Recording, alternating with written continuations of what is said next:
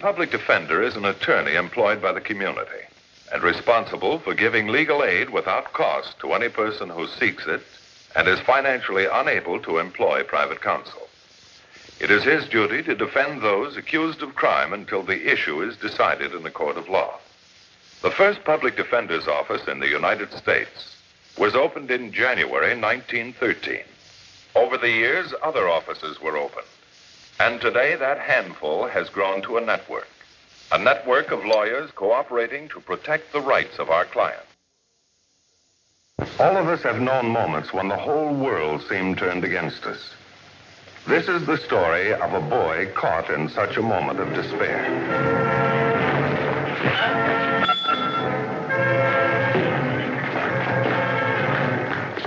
Boy, you really clobbered him one. Yeah. He's crazy. He's out colder in a deep freeze. See if you can bring him around. Hey, Slugger, the fight's over. It's time to go home. What's the matter? I don't like the way he looks, Frankie. You don't think there's anything? I think he's dead.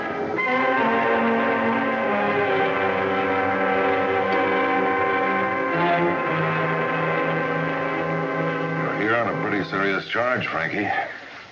But I didn't kill him, Mr. Matthews. I mean, it was just an accident.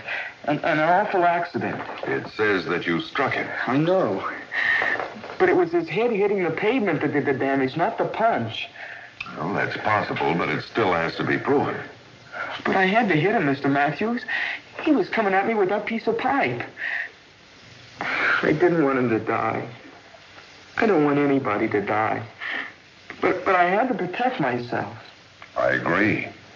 But if I'm going to help you, I have to know the truth. I want you to be honest with me, Frankie. But that's what I'm doing, sir. I want to believe you, Frankie. But it's not going to be easy to convince a jury that you were protecting yourself from unprovoked attack by someone like Paul Harris. But it happens to be the truth, Mr. Matthews. If it is, we'll be all right. Listen, Mr. Matthews, I swear to you, he started it. Why? I don't know why. For no reason at all. He's the last guy you'd expect to do something like that. He was what we called a sissy, Mr. Matthews, a mama's boy. A mama's boy? But I liked him, Mr. Matthews. He wasn't a bad kid.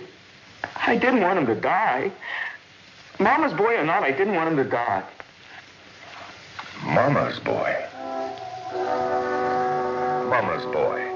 The only way to strengthen my client's case was to unravel the mystery of why a mama's boy would start a fight to the death. The first thing was to interview Mama. Mrs. Harris, I'm Bart Matthews, the public defender. Won't you sit down, Mr. Matthews? Thank you. I'm terribly sorry about the death of your son. Please, Mr. Matthews, I'd rather not talk about it. I'm sorry, but I have to. You see, I'm defending another boy. A young hoodlum. A murderer. And you're defending him. Everyone has the right to be defended in a court of law. But he killed my son. My Paul. Don't you understand? He killed my only child. I understand, Mrs. Harris. I know what a terrible blow this has been to you. I loved him so. He was all I had left in the world. Mrs. Harris, tell me something about your boy. He was the finest, most wonderful boy who ever lived. Did he ever get into any trouble with any of the other boys? No. He was so well-mannered. Too good for the others. That's why they resented him. Then there was some difficulty. No. Paul never did anything wrong. Those other boys, always trying to get him into trouble. What kind of trouble? It was never his fault when things went wrong. He was a good boy. I protected him. I always protected him. You always protected him. Do you think that was the wisest thing you could have done, Mrs. Harris? Well, I was his mother, wasn't I? Yes, you were his mother. Well, then, of course, I had to protect him. That's what a mother's for, isn't she? To stand by her son when he needs her. Like the first time those boys tried to get him into trouble. You're right. two. By the way, Frankie, what more have you been tied aside? Hey, look who showed up for pitching practice. Christy Matheson himself. Hi, Frankie. Hi, fellas. Hiya, Christy, old boy. How's the arm today? Arm? Oh, fine. It's fine, I guess, Arm. Think you could throw a couple of strikes? He couldn't hit the broadside of a barn. He couldn't even hit if it was 10 feet away from him. Could you, Percy? Don't call me that. Hey, cut it out. Hey, Frankie. Come on. You want to try throwing one, Paul? I don't think I better. Sure, go ahead. How are you ever going to learn? I'm not much of a ball player. Sure you are. You just need practice, that's all. Come on, try tossing one.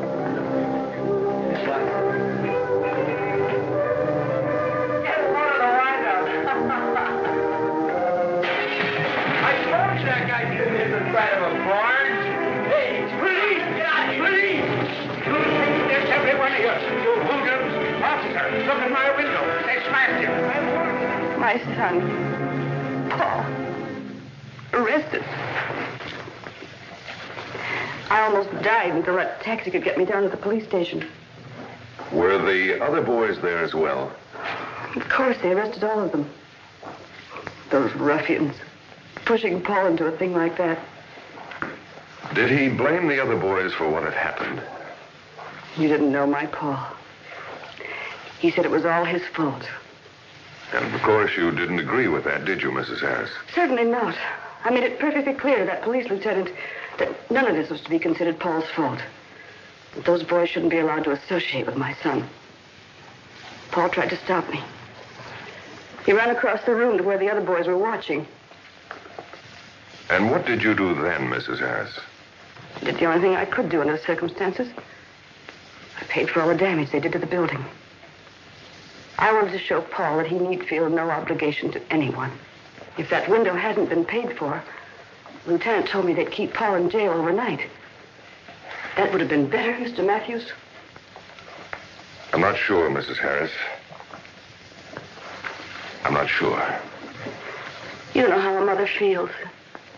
A real mother would rather go to jail herself than to see her son suffer. Was there any other time you felt you had to protect him? Yes. That same gang of boys.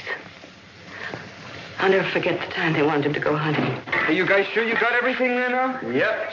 Sleeping bag, axes, shovels, and the water bucket. Hey, Frankie, what about Fancy Pants? You think his mother really let him go? Hey, lay off the names, pal. He isn't so bad. Besides, his father died when he was just a kid. His old lady's all he's got. Hi, fellas. Hey, Paul. Hey, you're able to swim with the old lady, huh? Well, sure, that's why I'm down here. She said I could go. Hey, we going in that car? Sure, we're big shots. Yeah, my old man's taking the bus to work in the morning. Here. Ever hold one of these in your hand? Gee, sure is a beauty. It ought to be. Set my old man back plenty. Doesn't your dad worry about your handling guns? My old man? He's been taking me on hunting trips since I was 8 years old. It must be wonderful to have a father to do all those things with. God, ain't so hot, though, when he takes a swipe at you for not raking the lawn. Oh, that reminds me, you got a sleeping bag? No. Will I need one? Did you ever try sleeping on the ground without one? No. That's all right, Paul. You take mine. I'll use my old man's. Oh, thanks. Gee, I can't wait to go. When do we start? About an hour. Hey, you better change those clothes. An hour? Well, come on, get going. It's a couple hours ride. Hey, I'll be back. Where do you think he's going, a junior prom or something? He's got to look pretty for his old lady. Yeah. Is that you, dear? Yes, Mother. Where have you been? Just out with the boys. Paul? Paul, come back here. I thought I'd go up to my room. Well, you're not going out without kissing your mother goodnight, are you? Mother, I want to talk to you. What about, Paul, baby? Mother, I've asked you not to call me that. Oh, I'm sorry. Come and sit down and tell me about it the way you always do. Mother, listen. The boys are going on a hunting trip. They want me to come along. Hunting trip? What are you talking about? Oh, sure. We're going up to Greenvale. It's only a couple of hours away. Gee, Mom, it's going to be fun. We're going to camp out, cook our own food, sleep on the ground in sleeping bags. And when is all this supposed to happen? Tonight. Frankie says we've got to go in an hour. I've got to go upstairs and get ready. Paul, I can't let you go, dear. What? Mother, why not? But it's just out of the question, that's all. Sleeping on the cold ground at night and handling guns. You've never done anything like that before, Paul. It's just too dangerous. But, Mother, what's so dangerous about it? Why, Frankie and the other guys have been going hunting since they were 8 years old. I'm only thinking of your welfare, dear. Stop worrying about me all the time. I'm big enough to take care of myself now. Are you? Yes, I am. And I'm going on that hunting trip. I want to be with Frankie and the other guys. I've never wanted anything more in my life. Oh, I just can't let you go away in the company of those reckless, irresponsible boys. But, Mother, I've already promised them. How can I tell them I can't go? I'll tell them for you, dear, if it'll help. No, you won't. Paul, you cannot go. That's all there is to it. I hate you. Paul. I hate you.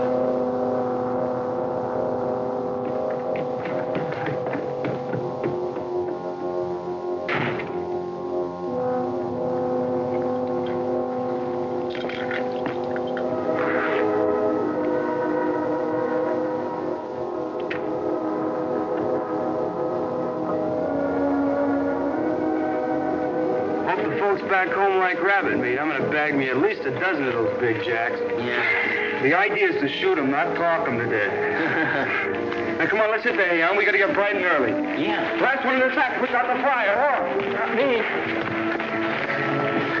hey, Paul. You ever sleep on the ground before? No, but there's a first time for everything. Hey, kid, you're okay. Well, happy dreams, everybody. See you bright and early. Good night. Good night, fellas. Hey, listen, you guys. First guy that snores gets this right over the head, see? Hey, Paul. How you taking it? Oh, boy. This is the life.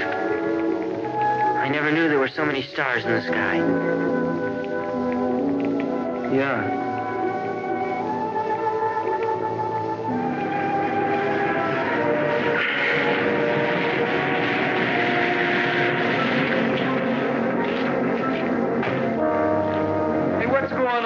Highway Patrol. Is there Paul Harris here?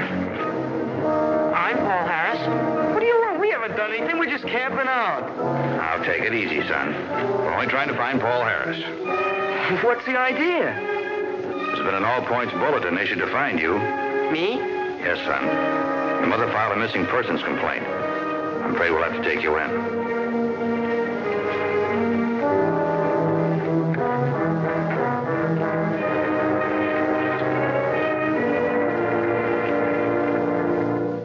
Darling Paul. He couldn't seem to understand why I had to do it. He didn't talk to me for almost a week after that. Boys often react that way in anger. But he shouldn't have been angry at his own mother. I'm just trying to find out, Mrs. Harris, if your son had reason to be angry with anyone. Why can't you be satisfied to leave things the way they are? Why must you come here and upset me like this? Forgive me, Mrs. Harris, but it's necessary that we find out everything we can about this case. Why? It won't bring Paul back. But another boy's life is at stake now. Yes, and he's guilty of murder. It may not be murder. It might be something else. What do you mean? What's the last thing you remember about your son?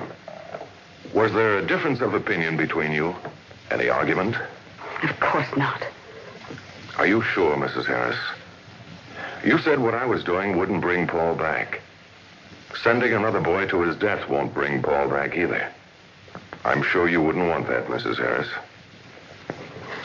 No, I don't think I would. Then tell me, what went on the night before he died? Did anything happen? Yes. Something did happen. It was a terrible night. It had been raining for hours. Then I heard Paul at the door. Paul! You're not going out in this rain. Oh, it stopped raining, Mother. Oh, but darling, it's been pouring. Unless it's something terribly important. Oh, it is important, Mother. It's that clove up at school. After all these years, I've finally been invited to join. Oh, dear, you never told me. It's sort of a secret club, Mother. I'm not supposed to talk about it. Tonight's the initiation. Oh, they won't do anything violent, will they? Oh, no. Just sit around and take some sort of secret oath, that's all. Oh, well, if that's what you want, Paul, dear, you go right ahead. But you're not going out without your raincoat and rubbers. Oh, but, Mom, none of the other fellas wear it. Well, I don't care about the other boys, dear. You're far more delicate than they are. When you were 9 years old, you had pneumonia, and I almost lost you. Don't forget that since your father died, you're all I have left in this world. We don't want to take any chances, do we? No, Mother. Now kiss Mother goodbye. Bye, dear.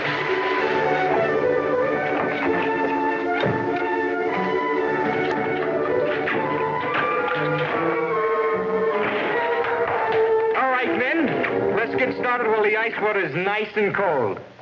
Jimmy English, you ready to pass the character test for admission into the secret order of the Mohawks? Ready and willing. All right, men. Escort the noble pledge to the royal bath.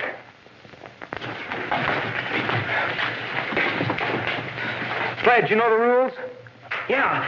10 minutes in the deep freeze or until I turn blue from head to toe. Correct. Spoken like a true belt alpha. All right, men, lower away. Oh! It feels like a knife! Get in. How does he look? It feels like a knife! Oh, get me out of here! I'm freezing! Hey, looks warm to me. Come on, let's have some more ice. More ice, more ice. Hey, still looks warm to me. Come on, let's have some more ice. More ice, more ice. All right. Hey, he's freezing to death. Better get him out of there. Look, his teeth are chattering. Oh, come on, let's get him out of there. Now, more ice, more ice. You hear that, Percy? You're next. You think you can take it? Even if you don't drown, you're a cinch to die of pneumonia, pal. You got 50 seconds to decide whether you want to stay alive or be a dead Mohawk. Hey, he's unconscious. Better get him out of there. All right, take him out. All right, next victim. Yeah, bring him over. All right, men, lower away. No! No, Frankie, no! Hey, come on! Come back, don't turn yellow. How do you like that? I'm a coward. I'm a mama's boy. Oh, Paul, it's those other boys. They've poisoned your mind. You're much better than they are. I'm not any better. I'm not any different than they are. First thing tomorrow, I'll make them accept me. Frankie's the leader. I'll show them. I gotta show him, even if it kills me. I'd rather die than be a mama's boy. That was the end of Mrs. Harris's story. I went at once to see Frankie to see if I could find the one piece of information I still needed. Hello, Mr. Matthews. Things look any better? I think so, Frankie. Gee, I hope so. They can't blame me for it, can they, Mr. Matthews? All I was trying to do was protect myself. Now, Frankie, I want to make one thing very clear. I don't approve of what you and the other boys did to Paul. Now, tell me everything exactly as it happened the morning of the fight. It's important. Sure, Mr. Matthews. Well, I was on my way to school, taking a shortcut. He was waiting there for me in the alley. Hiya, Frankie. How are you, Paul? Say, I'm sorry about what happened last night. It was just a gag, a crazy stunt. It didn't mean a thing. It meant I was yelling, didn't it? You're taking this too serious, Paul. It was just a joke. Yeah, a joke. A joke on me. And you pulled it on me. Hey, you nuts or something? That's not fun. It wasn't meant to be. What's the idea, Paul? Hey, listen. A story about what happened last night. You gonna talk or you gonna fight? Look, if I wanted to fight, I'd find me some competition. Listen. You better go home or you can still walk.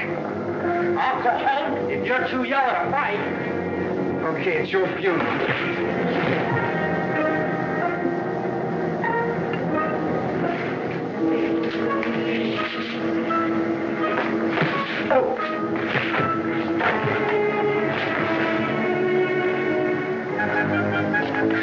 You had enough?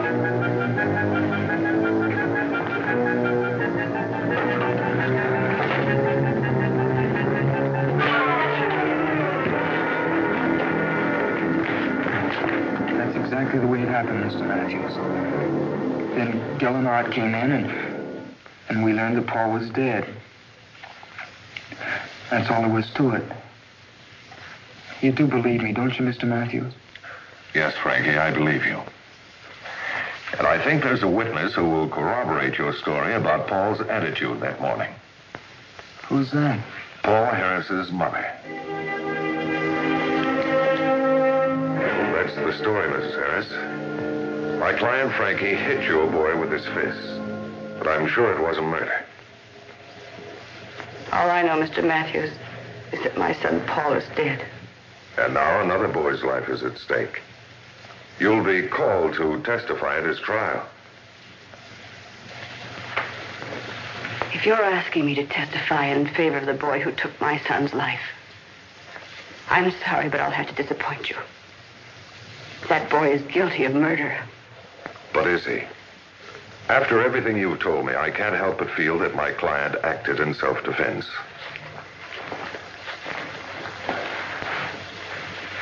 Thank you for everything, Mrs. Harris.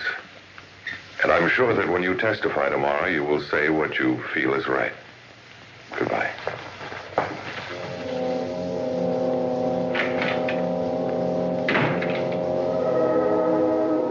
Thank you for everything, Mrs. Harris. And I'm sure that when you testify tomorrow, you will say what you feel is right.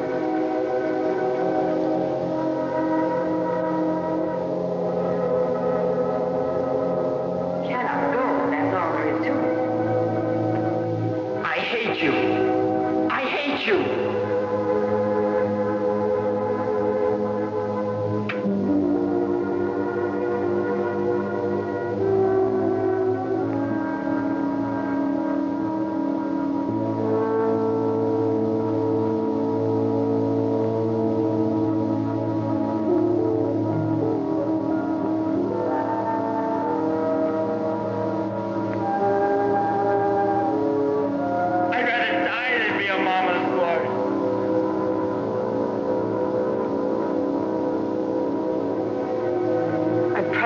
On being a good mother.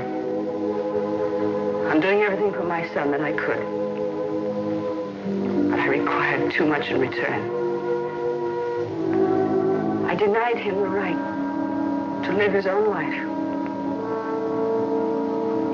And because of that, he tried to prove he was a man. That boy sitting at the defense table is not guilty of my son's death. If anyone is guilty, I am. As a result of Mrs. Harris's testimony and proof that Frankie acted in self-defense, he was completely cleared. Now, we have had numerous cases where lack of parental care contributed to crime. This is one of many where overwhelming attention can destroy a child's identity and lead to violence. The case you have just seen was brought to a fair and just conclusion through the efforts of a public defender.